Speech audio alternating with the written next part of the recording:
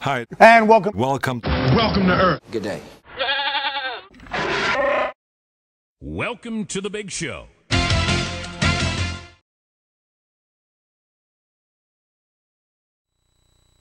Hey, what's up, guys? It's Mr. A, and we're back again. We're going to finish up ellipses in section 10.4 for part 2. And remember, the last thing that we did was we looked at, I'll just go back a couple screens really quick, we looked at the general form of an ellipse. So based off of that, we know that the center is at HK, and we also know that there's the foci along the major axis, plus or minus c, where c squared is a squared minus b squared. So let's go ahead and take a look at this. It's an example like 18 through 29. Wants us to write the equation of the ellipse in standard form. Well, if we're going to do that, remember that the standard form looked like it had the variables on the left, and then on the right side it just had the number 1. So if we're going to get that, we need to divide 250 by itself to create the number 1. And so therefore we have to divide everything by 250. Now once we do that, we'll get 10 goes into 250 25 times, plus 25 goes into itself, or excuse me, 25 goes into 250 10 times, and that's equal to 1. So now it's in standard form.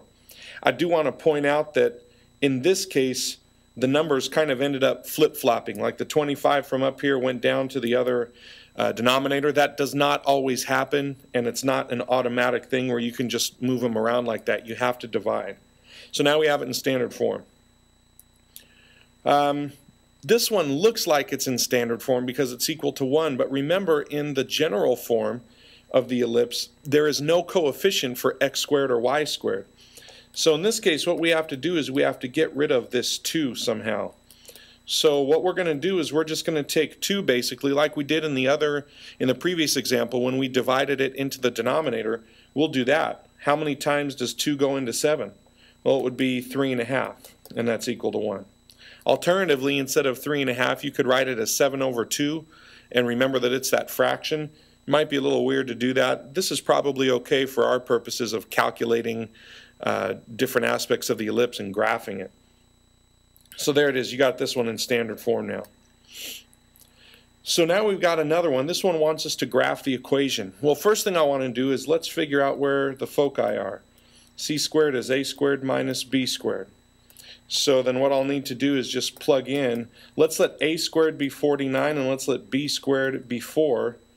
And that's because I want to make sure that when I subtract I don't get a negative. So that c squared is equal to 45. And then if I just go ahead and take the square root of both sides, then I'll get c.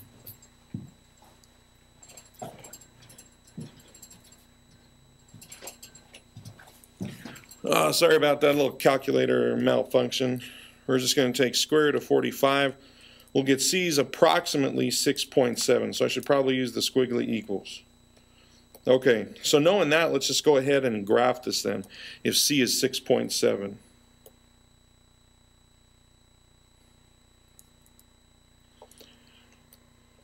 So we had x squared over 4 plus y squared over 49 is equal to 1. And we know that c is approximately 6.7. Okay, so let's graph it. Well, we know that we've got the center at the origin. So I'll just put a mark there at the origin for the center. And then we also know that because the 4 is underneath the x, if I take the square root of 4, I'll get 2. That means I go 2 units in the x direction away from the center, okay, or in the horizontal direction. Now if I take the square root of 49, it's going to get me 7. That means since it's underneath y, I go 7 units in the y direction. So 2, 4, 6 here is 7, and I'll have to scroll down here. We'll get 2, 4, 6, 7. Okay, and then also don't forget that I've got c is 6.7, and that goes along the major axis, which is the biggest one. So it's here, somewhere around 6.7. I'll draw it kind of close. And then what I have is, I'm really horrible at drawing these, so we'll just try to make this look like it.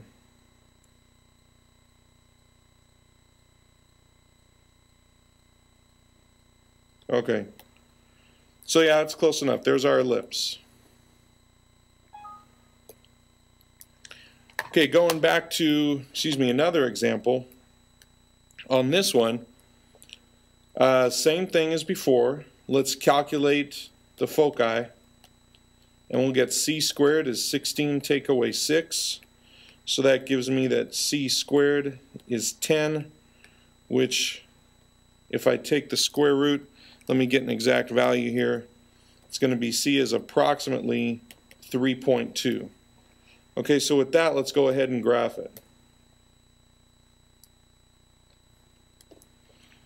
I had x squared over 16 plus y squared over 6 is 1, and c was approximately 3.2. Okay, so we'll graph it same thing as before. If I take square root of 16, I get 4. That means 4 units in the x direction away from the center. And since there's no h and k, the center's here at 0.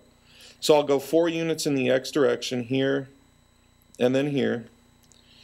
And then on the next one, I'll take the square root of 6, and the square root of 6 is approximately 2.4 or so, and that will be in the y direction away from the center. And then the last thing is just to graph the foci, which is 3.2 in the major axis direction. Here the longest axis is in the x direction, so I'll go 3.2 in either direction. And then with that, it looks like I've got all the components set. All I've got to do is just graph this. And I know you think I'm cheating because I'm using this tool, but trust me, you do not want me to try to freehand an ellipse. Okay, it doesn't look anything like an ellipse, so I'm saving you by doing this. You should thank me. No thanks needed.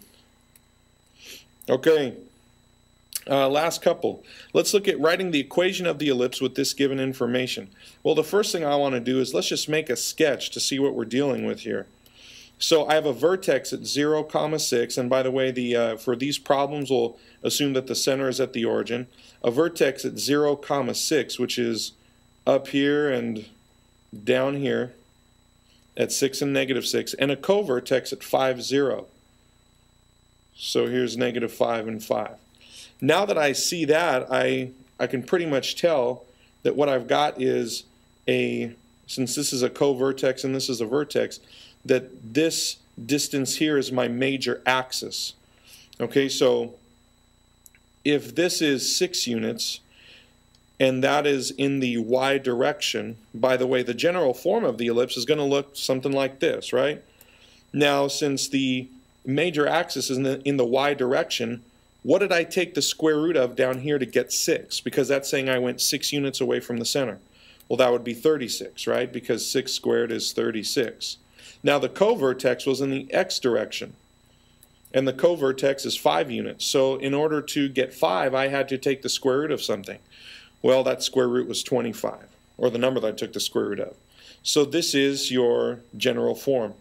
Okay, just going by the vertex and the co-vertex. And then last one, let's take a look at how we're going to find this equation when I've got a vertex here at 5, 0. This is a vertex at 5, 0. And I've got a focus here at -3, 0. Well, that means that there's also a vertex here at -5. And there's also a focus here. This is focus and focus. A focus here at 3, 0. Well, so what does that mean? It looks like that my distance from here to here for the vertex is 5 units. So if I set up my general form, then what I've got is in the x direction I have the vertex. So if I square that to get 25, that gives me the number that I would have to square root to get 5. And notice that my focus is 3 units long. That means that c squared is a squared minus b squared is the only way I'm going to find this other denominator.